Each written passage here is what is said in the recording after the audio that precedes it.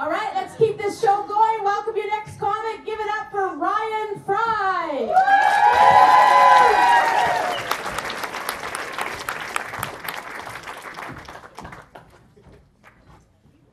So if you're not regularly confronted with the real possibility that you could shit your pants at any possible moment, you're not really living. I've got Crohn's disease, so essentially my immune system thinks that my guts are a foreign invader and is trying to destroy them. It's essentially my own private Syria. Crohn's is an invisible disease, but it's certainly not a silent one. It often feels like I'm playing Russian roulette with my dignity. Thankfully, I don't have much of that left. So I'm also living in constant fear that it's not actually sweat squishing between my butt cheeks after I'm working out. And there's just really no graceful way to check.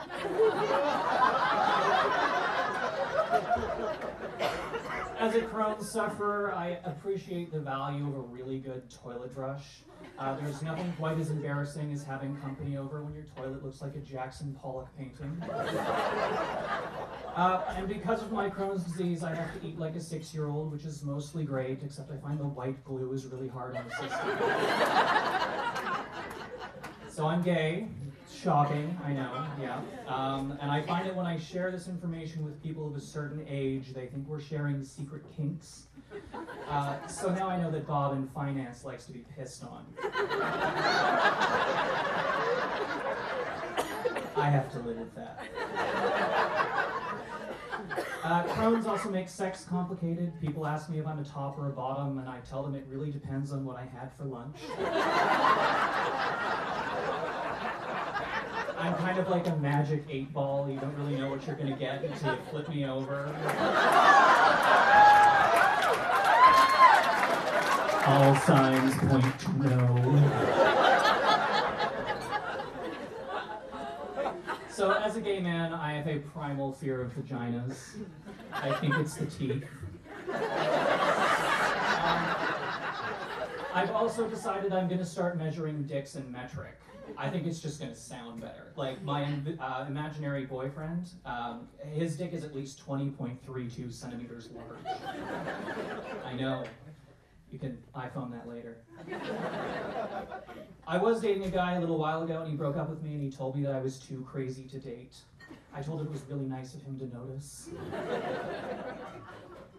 I mean, I have 3 cats. I've been listening to the CBC, so I'm basically a 7-year-old woman. In high school, my nickname was Wednesday Addams, which might have hurt my feelings if I had any.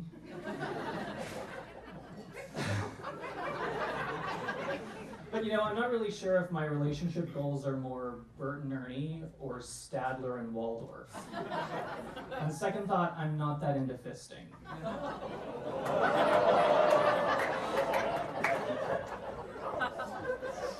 But really, what I ultimately want in a relationship is I just want someone to say those 3 little words that everyone longs to hear. I just want someone to say, Ryan, you were right.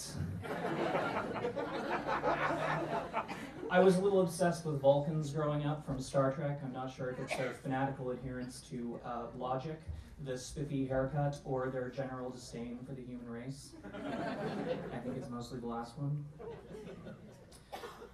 The other day I panicked and I super liked someone that I work with on Tinder, which I thought was going to make things really awkward, but so far nobody's mentioned his disappearance.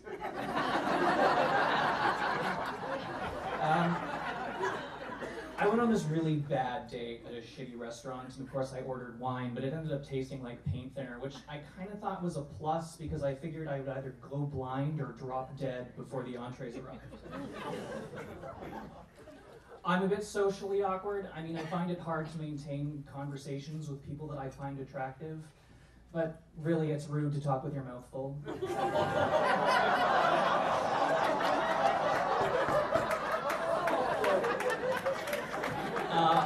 I think dating rules are really stupid, like I'm not supposed to sleep with someone until the 3rd date, and I just find that by then the corpse starts to smell funny.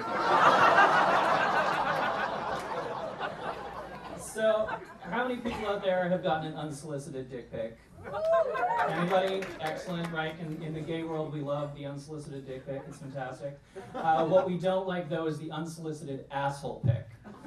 So we're talking about like full-on spread eagle, sarlacc pit, hello chocolate starfish. And on the one hand, I'm kind of horrified, but simultaneously I'm kind of jealous because I don't think I have the kind of friend that I could just call up and say, do you want to come over and take a picture of my asshole so I could send it to random people on the internet? Actually, I think they're in the audience. Thanks, guys. You've been great.